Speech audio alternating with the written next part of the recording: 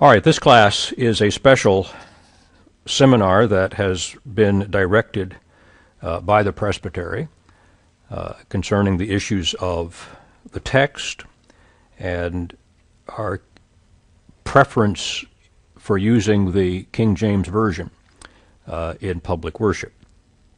The Free Presbyterian Church, as you are well aware, uses exclusively the King James Version in the place of public worship. That's part of our Constitution, part of our directive of worship. And that raises the question, why? Why do we do this? Particularly in a day when there are so many other versions that are available. The King James Version is old, certainly, the oldest of the English versions that are in current use. Many modern versions and many churches right across evangelicalism and even fundamentalism, whatever that means, are abandoning the King James Version for other modern English translations. So the question then is why? Why do we as Free Presbyterians continue to use the King James Version when so many others are abandoning it? But I did see something interesting. Did you see that article? I think it was in Christianity Today just a month or two ago, dealing with the readers of the English Bible. And this was really surprising to me in some ways, but encouraging at the same time. While the NIV is in some ways the most sales productive right now, top of the list as far as a sale is concerned, 75% of those that actually read the Bible on a regular basis in English are using the King James Version. Really quite a surprising statistic. And this was by Christianity Today, so they had nothing they were trying to prove except to deal with the issue. And that's right across the board. So that was encouraging. And so we're not by ourselves here. While the NIV may be leading in sales right now, the King James Version still remains the most popular by a great margin, most popular English version among English readers. So what I want to do here, in answering the question then why, as Free Presbyterians, we use the King James Version in public worship, we're going to be dealing with very general things. This class, I think, is titled Textual Criticism, and that's one aspect of it. I want to say some things about textual criticism. I want to say some things about translation philosophy, translation techniques that will have implications to our consideration. We can't be in detail, all right? And I'll just make this clear from the very beginning. What we do in here is going to be on a very surface level. Textual criticism is a very exacting, it's a very tedious process. It's a discipline in and of itself. And we'll set this up where it fits in the whole scheme of biblical studies here in just a little while. To be a textual critic, you have to have available a great source of material to examine. We don't have that. You have your various English or Greek testaments, whether it's the majority text or the received text or the critical text that you're using, and it's what we're relying upon in terms of the notes and the apparatus that they have there. We are not textual critics, right? We are not textual critics. It's a separate discipline of biblical studies. We can survey. We'll talk about some of the principles of it, some of the techniques of it, some of the philosophies of it, but there's no way that in a class like this, when I'm not even particularly overly confident in all of the Greek ability that is before me here, to become textual critics. Same thing in regard to translation. How do we evaluate the nature of translation? What kind of translation? What are the purposes of translation? And again, in a class like this, we're not going to be able to get into all of the practices of it, but if we can define the terms properly, and I don't want to get ahead of myself, but one of the biggest difficulties that I see in this whole issue, this whole argument, is a ignorance in regard even to the terms that we flow around. Technical terms that have a very specialized sense and a very specialized meaning within the field of textual criticism, in the field of translation, are bandied about with those that don't know what they're talking about, and it sounds authoritative at times, but anyone who knows the terms and knows the context sees the foolishness. I want to avoid foolishness. All right, I think we can defend our position logically. I think we can defend it without going into the extreme views. So let me give some introductory thoughts here, and then we'll make our way into the individual aspects of the study. Not all advocates of preserving and maintaining the use of the King James Version are extreme. All right, there are some views that you know and I know, that you've heard and I've heard, that are absolutely extreme. Some are going to claim even that the King James translators were inspired. They were inspired so that the King James contains a new revelation. Some claiming even, and I've heard it said by some, that you can even correct the Hebrew and the Greek on the basis of the authorized version.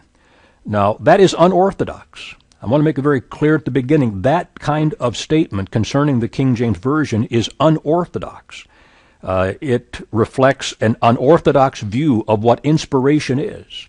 We'll talk a little bit here in a moment about the nature of biblical inspiration and the implications of that and the aspects of it. But to argue that the King James Version is inspired in that technical sense of what inspiration is, and that we can correct the original documents, the original text, and that light, I say, reflects an unorthodox view of the doctrine of inspiration. You have others that are King James only. You've heard that expression, those that are King James only people. They contend that the King James Version is the translation of the inspired and inerrant text. They argue that it's the only inspired Bible, and again I say that's a unorthodox view of inspiration, a misunderstanding of what translation is.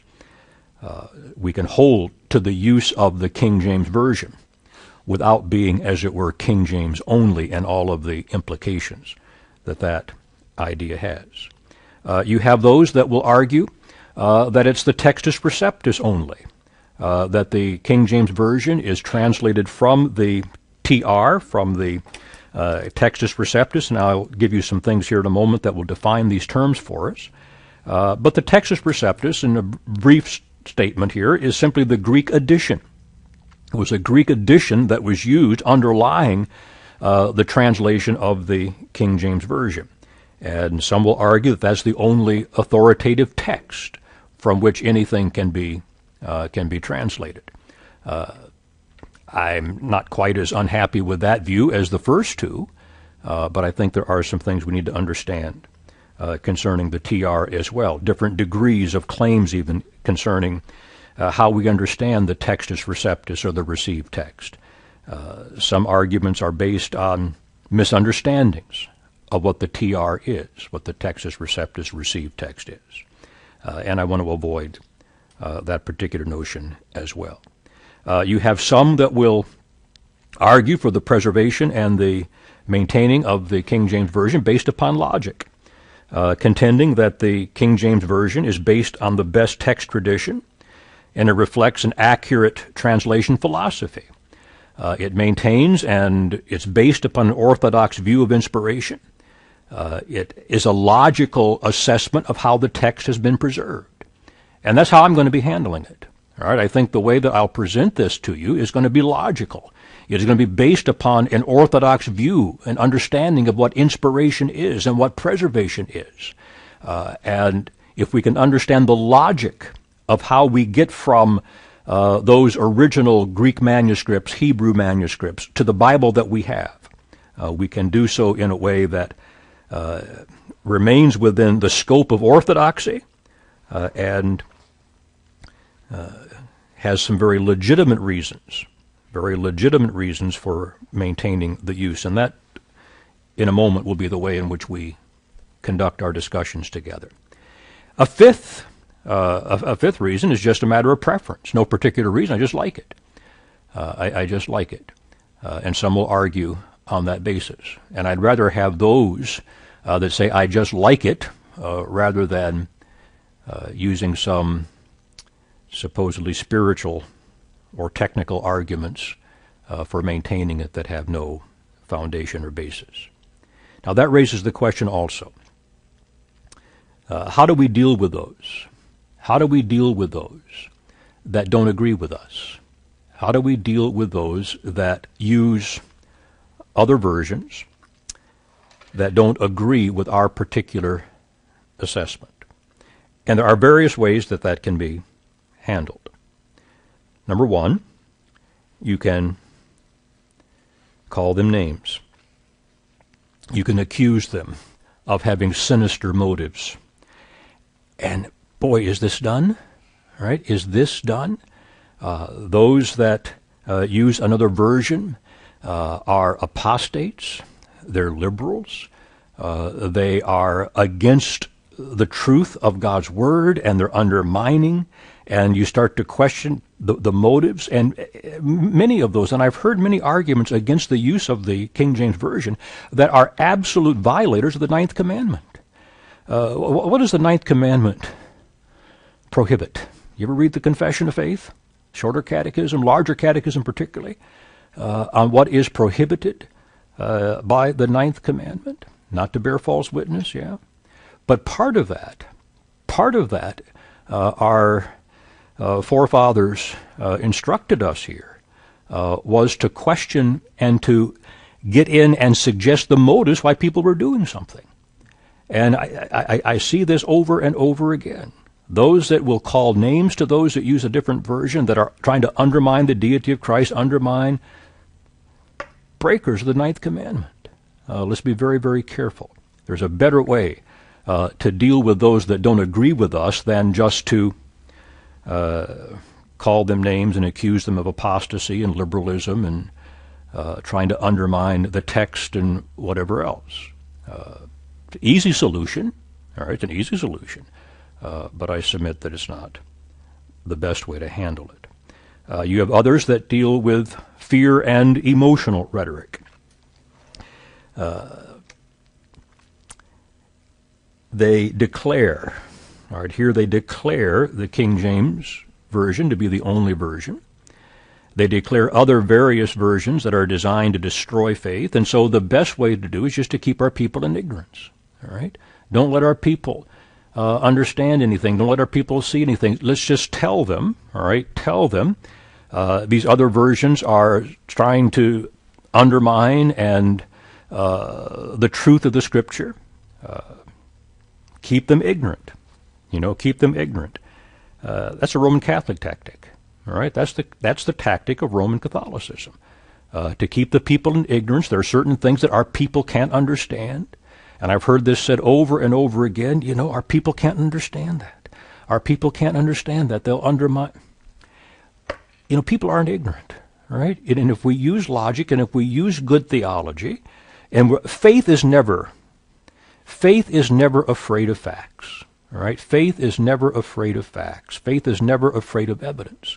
So let's look at the evidence. Let's set aside the scare tactics, the fear tactics, the name calling, and deal with this by looking at the evidence and come to the proper, what I believe to be the proper conclusion. And I will be arguing vehemently for the use of and the preservation of the King James Version in our public worship.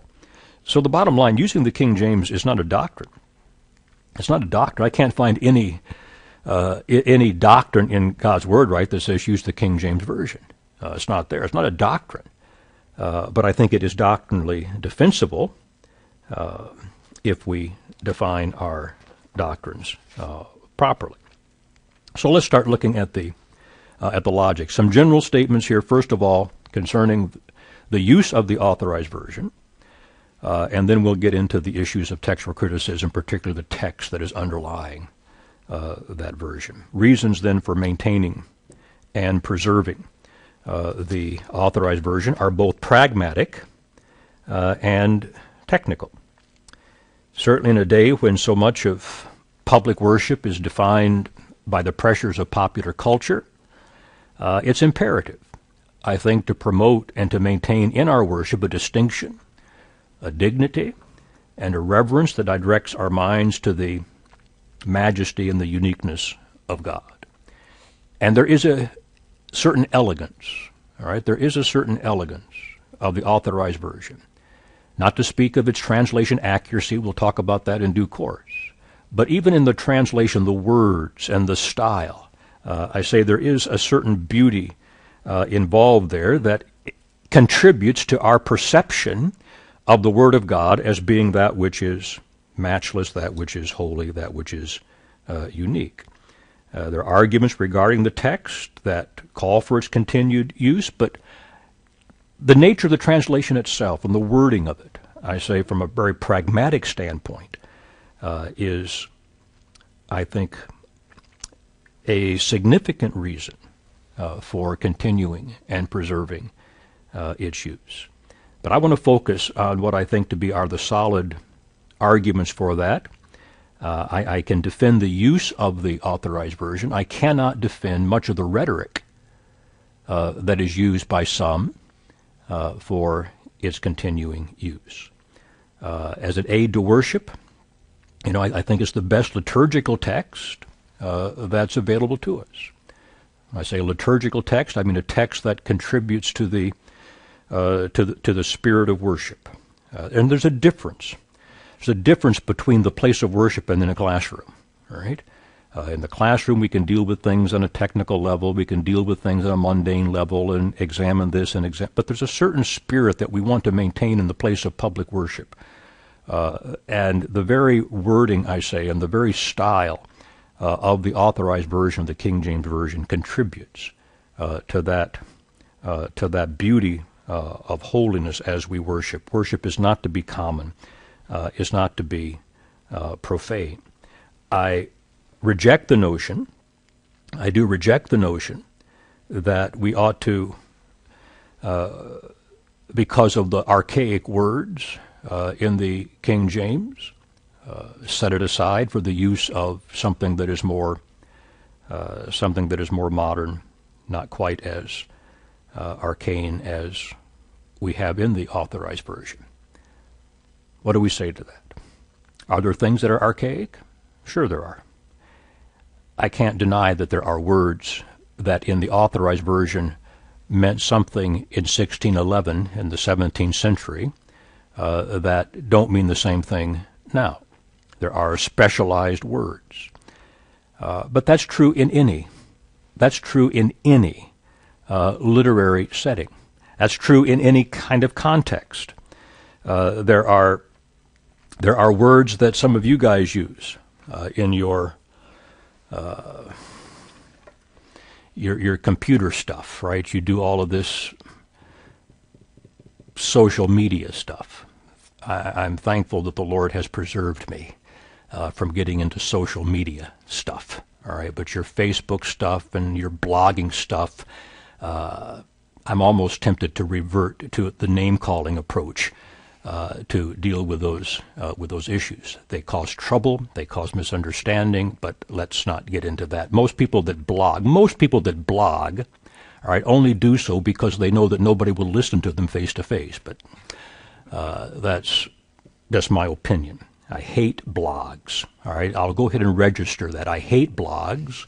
I hate Facebook or MySpace or whatever you call it. All right, but there's certain terminology. Having got that off my chest, all right, there's a certain jargon that you people use in that regard that someone outside of that we don't understand. All right, we don't understand this. What do you call it now? The twittering or the tweeting or the.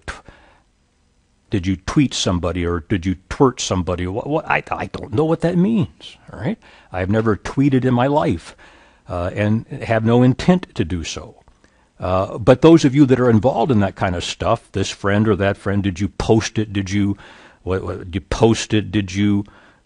What I hear, you know what I'm talking about, all that stuff, right? I hear that. I don't know what it means. But when you're in that context, that jargon is completely understandable to you. And I say same thing with sports. All right, same thing with sports. How much of sports, we have a certain jargon. There's baseball, all right? There's baseball. But there's a common, it's the American game, right? But you get somebody who doesn't know baseball and you listen to some of the terminology used for baseball. There's the batter. And he drew a walk, all right? He drew a walk. What does that mean? He drew a walk. There's work. So here's a batter. He drew a walk. All right. So what? There's somehow you get a guy walking in that direction. What does it mean to draw a walk? You see. But if you know the game, that's a completely understandable. And there's a pitcher. All right. There's a pitcher, and he's being booed by the crowd. The pitcher's being booed by the crowd because he's throwing balls. Right? He's throwing balls, and that's exactly what he's paid to do. Right? He's paid to throw balls, but yet he's booed for throwing balls. Now, we know what that means, if you know baseball, you see. Now, am I going to come to that and say, wait a minute, there's language that baseball uses that is not known universally, so let's repudiate the game and, what? No, of course not. You learn. All right. There is a theological jargon. All right? There is a biblical jargon. But that is not something that is unique to the authorized version. And to this English translation, even in the Scripture itself. All right, in the Scripture itself, we have that issue that it's a common language. Yeah, and our confession speaks of the Scripture being in the common language. But that does not mean that there's not for a better way of saying it, a jargon. But that was inherent in the Scripture itself. You look at the Old Testament, for instance. All right, you look at the Old Testament. What did it do with that thing?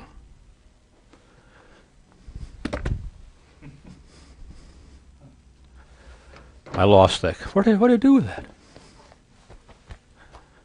You see what it did with that? Well, now I'll be... Oh, well, nice thing about this, you can write with your finger. In the Old Testament, right, how long was the Old Testament? Did I drop it? This is weird.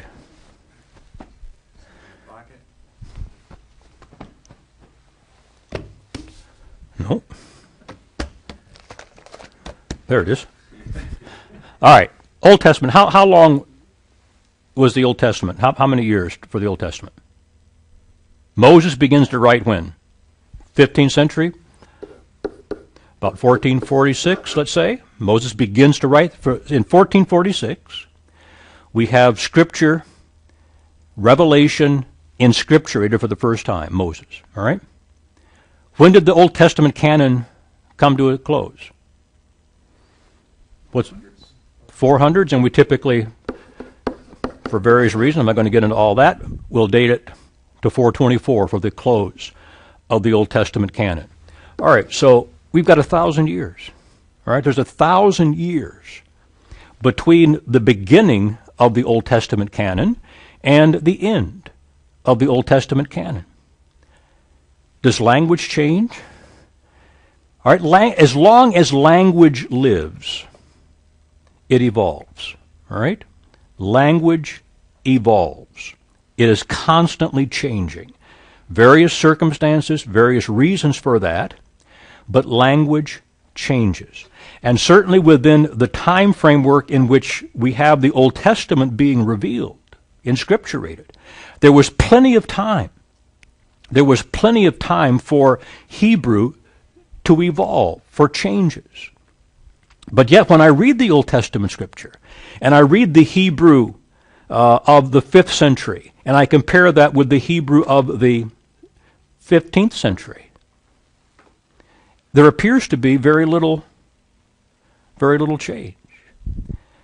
There are things then that were established by Moses, and this is the point I want to make here. There was a certain theological jargon that was established by Moses that carried right through.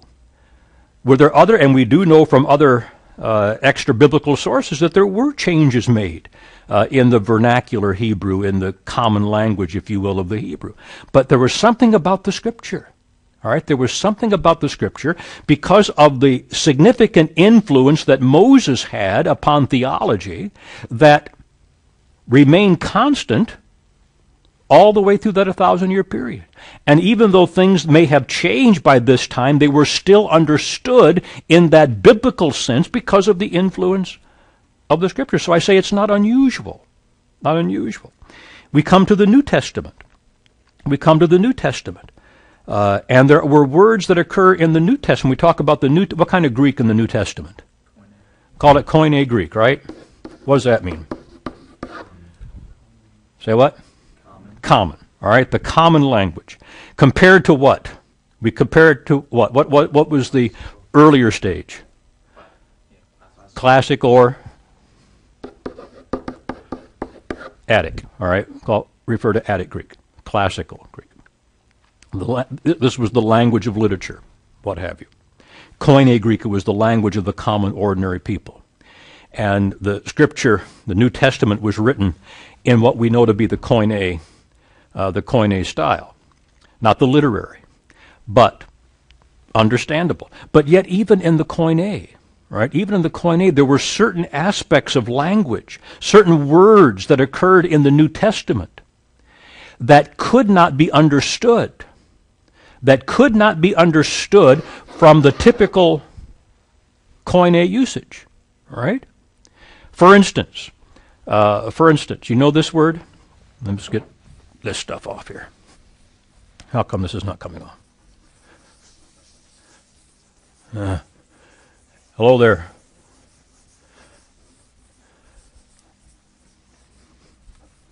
All right.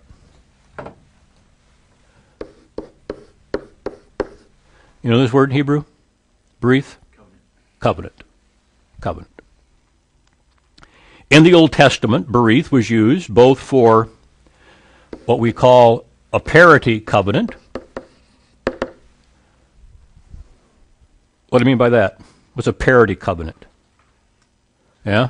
Covenant between equals. Between equals, all right? A parity covenant between equals where we can negotiate, You can negotiate, you can compromise, and you come to some mutually binding agreement between yourselves. All right, a parity covenant. A covenant also, berith, was used for what we refer to as a suzerainty covenant. What's a suzerainty covenant? One between an inferior and a superior. And in the suzerainty type covenant, sometimes referred to as monopluric, there's no negotiation. The superior sets the terms. The superior sets all of the requirements and right on down the line. But the term berith was used, and we understand then contextually whether it's parity or whether it's suzerainty. You see. Now, we come to the New Testament, the Septuagint. Septuagint, the Greek translation of the Old Testament. What do you do? All right, what do you do here with berith? Now, the Greek had a word. The Greek had a word, suntheke, covenant, agreement. But in its usage, it was always a parity. All right? Suntheke, to place with here, the idea of a covenant, was always a parity covenant. And so if the Septuagint would have translated berith with suntheke, particularly in the covenant that God has with his people, that would have been completely misunderstood, right? Because God doesn't compromise and God doesn't negotiate. God's covenant is superior to inferior. So he couldn't use this word. So instead, the Septuagint uses this word, diatheke. In Greek usage, diatheke referred to what? You know this word? A last will and testament. Not really a clear, concise definition of that. But the Septuagint used diatheke to represent berith, when it was the monopluric, when it was the suzerainty type covenant. And now then the New Testament, all right, the New Testament, taking now this theology, this jargon, taking this jargon that had been established by that translation, yeah? And when we come to the New Testament, we have the word diatheke being used to represent the suzerainty type covenant. But here's my point. If I come to read the New Testament scriptures simply with the framework of Greek usage, right? And I see the word diatheke, I'm going to misinterpret it. Because it doesn't refer to a parity. It refers to that monopluric covenant. So here is a term that theologically took on a whole new meaning. Outside of the New Testament, I would never interpret it that way. And those that were coming into the New Testament without the background of the Old Testament, yeah, without the background of the Septuagint data, and they completely misunderstand that. I'm just saying that to say this. Is there a jargon that we have to come to understand in reading the authorized? Sure, there is. There is. But that's not something that I say that is unique to the authorized version itself. Same word, another example comes to mind here. Eleos. You know that word in Greek? What's that word in Greek? Eleos. Say what? Mercy, pity. Mercy, pity. But in the Septuagint, it very often translates hesed. All right? Eleos is not covenant loyalty. Except now, because it translates that Hebrew concept, it assumed, right?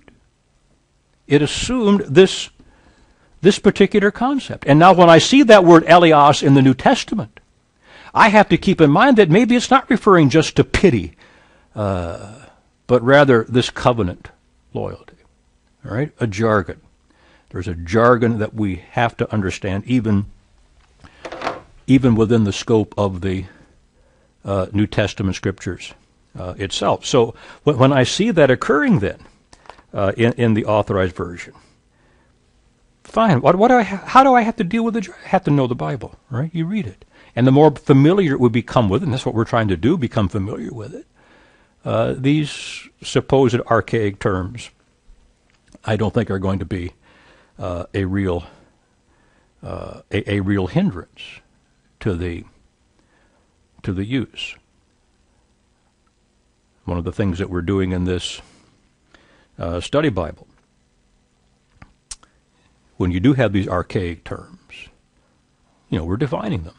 All right, here's what it means, and very easy to resolve the issues. But my point is, it's not a problem that is uniquely associated with the authorized version. There's a theological language, and I don't care what your version is. All right, there are going to be theological terms that, unless you know the theology and the background of the circle of knowledge of the scriptures, you're not going to understand whether you're reading the ESV or the King James Version. Right? So it's not, I say that, which is impossible to overcome. One of the big complaints that I often hear about using the authorized version is the archaic use of the pronouns. Right? You have the archaic use of the pronouns, particularly the these and the thous. We don't talk that way anymore, right? We don't, right? We don't. And I agree, we don't use thee and thou anymore. But the authorized version does, and some find that to be a bit awkward. But I say in one sense, the fact that the authorized version retains the use of the these and the thous is a plus. It's a plus. I agree, we don't talk that way anymore.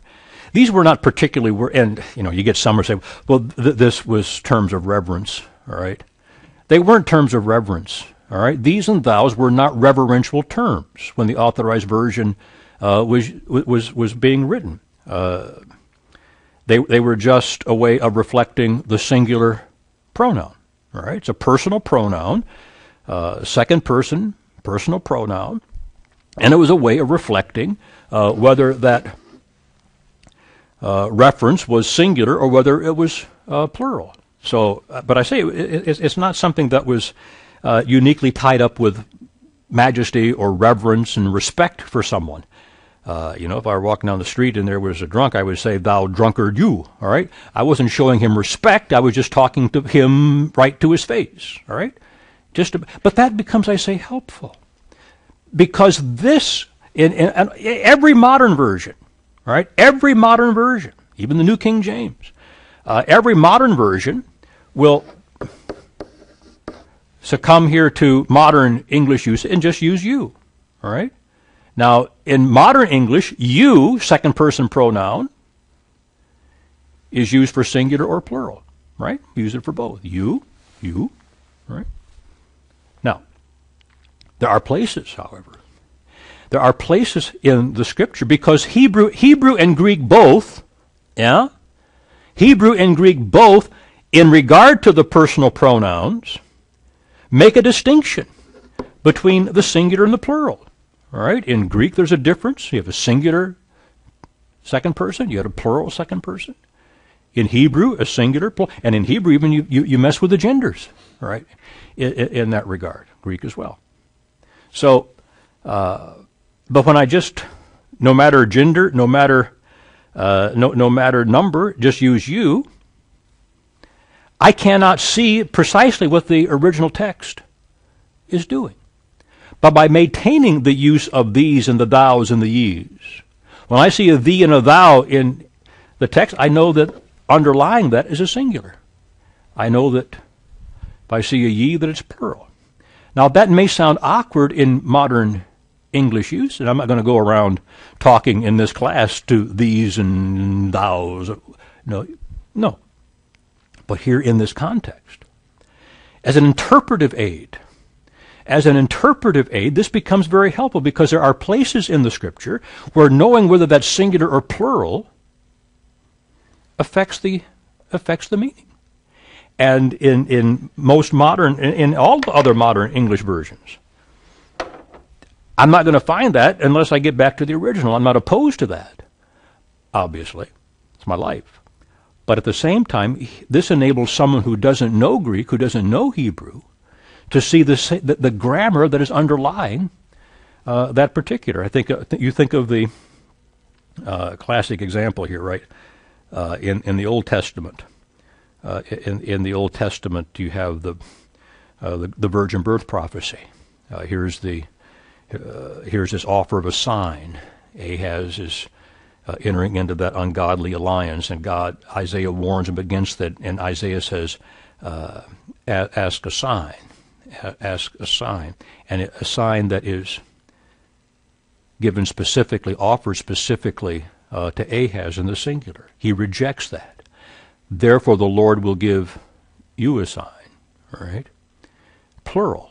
All right, so the sign of the virgin birth that is given is not directed specifically to Ahaz, but is now on a broader spectrum, and that has implications in regard to the interpretation. I can see that in the Authorized Version. I can't see that in any other English version unless I get to the Greek text, Hebrew text behind it. So I take the these and the thous. Rather than being an obstacle, get over it, but it becomes an aid in study.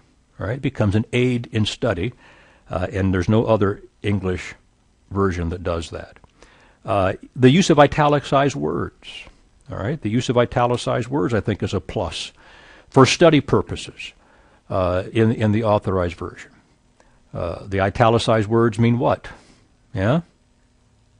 They're supplied, all right? So they're telling me up front, all right? The translators are telling me when they're doing something that to smooth out the translation, they're doing something to make it more readable or whatever.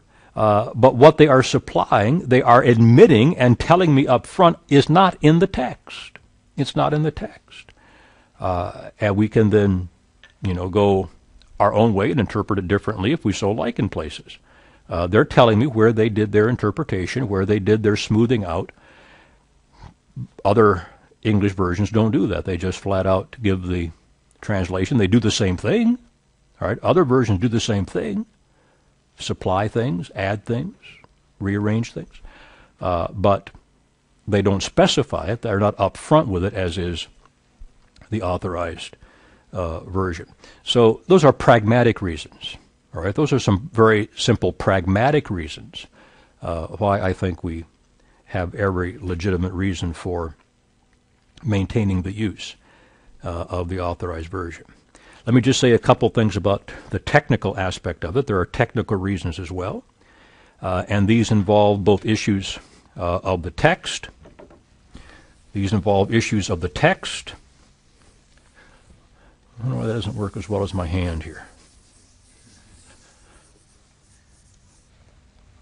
The technical issues